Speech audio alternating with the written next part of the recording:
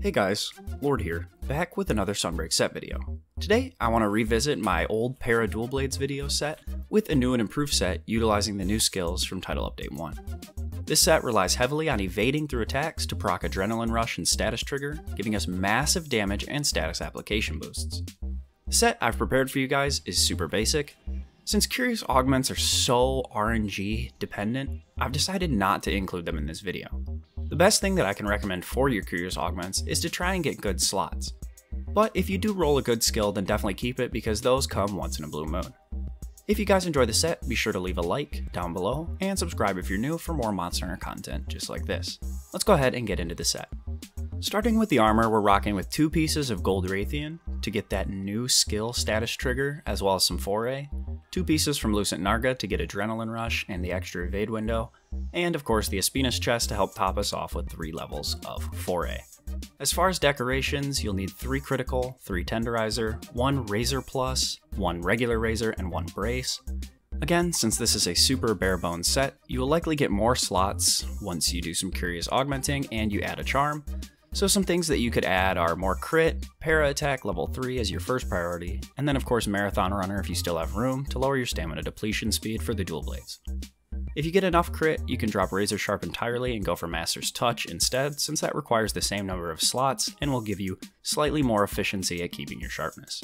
The weapon of choice are the jelly dual blades, but you of course could go for cat's paw if that's something you prefer. I just like the jelly better, and I think since it has more para, you're more likely to proc paralysis during a hunt anyway.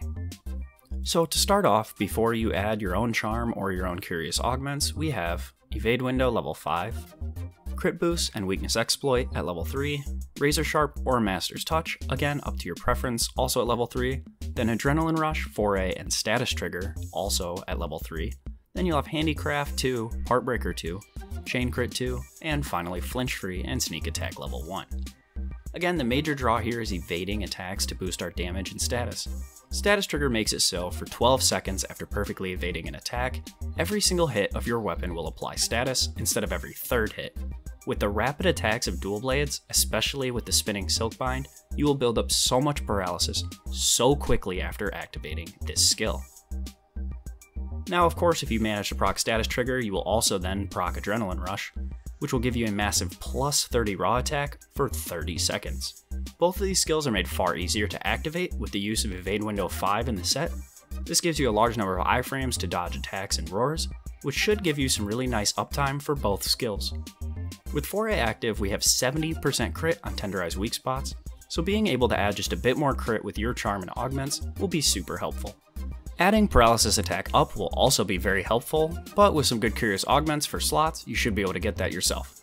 I mean, you might even get just a curious augment for para attack up without having to use a decoration at all. So guys, I do hope you enjoyed this set. Before you go, I want to know your thoughts down below on this set building format in my video.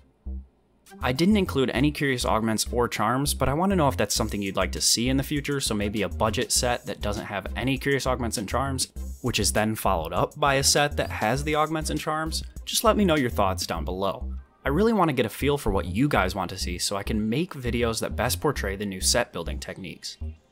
For today's purposes, I wanted to avoid curious augments just because I feel like the RNG is too much and I'd like to get your thoughts first. Don't forget to leave a like down below, subscribe if you're new to the channel for more Monster Hunter content just like this. It's totally free and you can always change your mind later if you decide that the content just isn't for you. With all that said guys, thank you so much for watching, I hope you have a great day, and happy hunting.